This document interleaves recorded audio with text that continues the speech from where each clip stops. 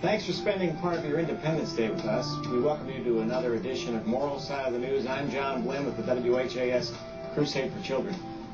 On this week's program, the Louisville Metro Council fills the seat left empty by the death of George Unseld, and Senate confirmation hearings are underway and continuing for Elena Kagan. We'll discuss these topics and more on this Independence Day with our distinguished panel here on Moral Side of the News. Father John Stoltz, St. Gabriel Catholic Church. Dr. Tom Mobley, Nelson Christian Church. Reverend Sally McLean, Edenside Christian Church. Rabbi Stanley Miles, Temple Shalom. And Dr. John Slider, Breckenridge Chapel, Free Methodist. Like a scene out of the classic Hollywood movie Mr. Smith Goes to Washington, where an unknown Jimmy Stewart becomes a member of Congress, after a 5-hour stalemate in backroom negotiations, the Louisville Metro Council elected a political unknown to fill the seat of 6th District Metro Council seat, the one vacated by the death of George Unseld. Let's hear more about this new council member, who he is, and more about him. His name is Deonte Hollowell. Here's Joe Arnold on WHAS 11 News. Dr. Deonte Hollowell, the next occupant of the 6th District Metro Council seat. Is there any kind of a crash course you have to do at this point? I'm getting it right now, actually. On his first full day as a Metro Councilman, Deonte Hollowell picked up on one of his predecessor's causes, the scourge of vacant and neglected properties. Because I do think I agree wholeheartedly with what he wanted to see the 6th District actually look like. What the Metro Council looked like was of paramount concern to the NAACP, who insisted George Unseld's replacement also be African American.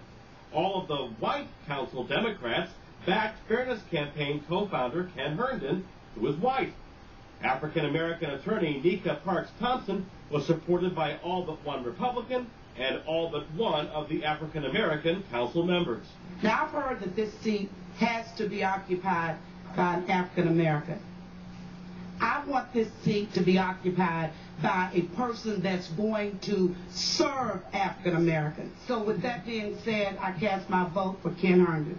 With neither Herndon or Parks Thompson able to get the 13 votes, Deonte Hollowell emerged as a late-night compromise. Was it important to you, in other words, just to get right to the crux of it, was it important to you that it wasn't African-American that would be in that? No, when they wanted to compromise, that was the only name they brought to us. I think it's important to the degree that my experiences as an African-American have some sort of uniqueness, but I don't think it was a determining factor in people who voted for me. I think people saw my passion for the community and saw my spirit as a whole, and people were accepting of that. Joe Arnold, WHAS 11 News. So now we turn to our panel for discussion today. We'll start with Sally McLean. What are your thoughts on this new, young, independent councilman? Well, first of all, I think it's very difficult to fill any position where there has been a lot of respect and a lot of deep feeling for the person that's had that position, and I think that was the case. Also, I think that this speaks of the polarization of our country right now.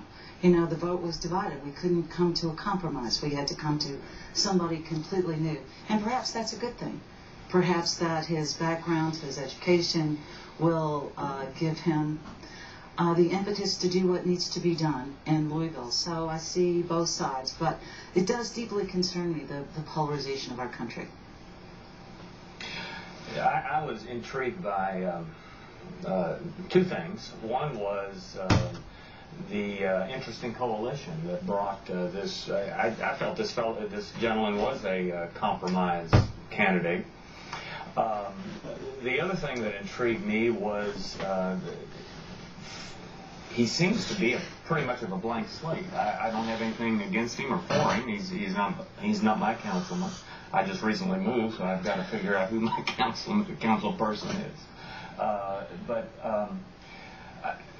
You know, I looked on the internet last night when we got the information on this topic, and could find very little on the gentleman. I know he's got 2 Facebook sites or pages or whatever they are. What disturbs me is the continuing politics of identity. One group wanted one candidate, supported one candidate. I'm talking groups that lobbied because the gentleman was like them. Another group felt like that there was a right to have certain districts designated for one particular race or ethnic group. That type of politics of identity really disturbs me. I'm happy with it, to be honest with you. I mean, I'm saying that not knowing anything about this gentleman or where he's going to go or any direction like that, but I think it goes to show that it works. I mean, there's disagreements, and here in Louisville, you've got a group that was pushing for one candidate, a group that was pushing for another within the council.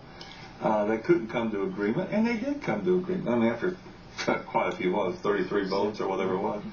But I think that's good, that if you can't agree that, yes, I'm going to be happy with this candidate or you cannot be happy with my candidate, then, you know, a compromise did take place.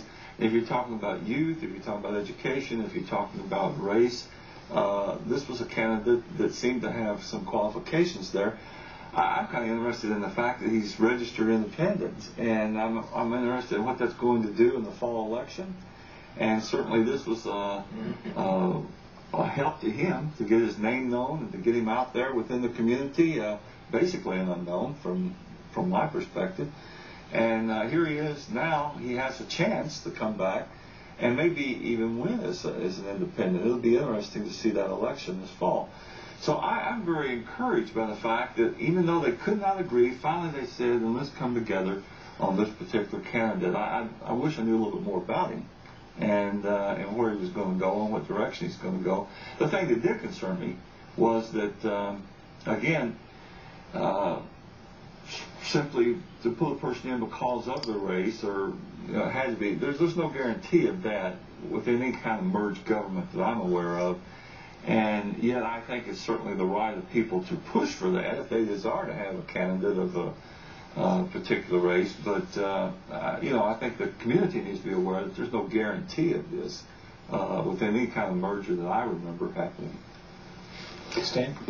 I'm taken with this fellow. First of all, I think it's a courageous move for anyone to want to come in after the very untimely and tragic death of George Unseld, who was the consummate good soul. The idea that he is an independent is intriguing to me, but actions speak louder than words, and the fact that he has taken up the property issues that were so important to George Unseld, may his memory be blessed, gives a sense of positive continuity. So it's not business as usual, and I think it bears watching. John? I have a lot of good hope for him. We talked about how these events illustrate a divide that we have, that not only in our own community but in the country, but also, what they show is that that division doesn't have to stay permanent for everything we do. But if we are open to a good end of unity and we work at it, then I think that our nation can come to unity on the very important things that we need to do. He is the first registered independent to be elected to Metro Council, or appointed in this case. What about this question of race, though? It was very prevalent in the piece we saw in the NAA.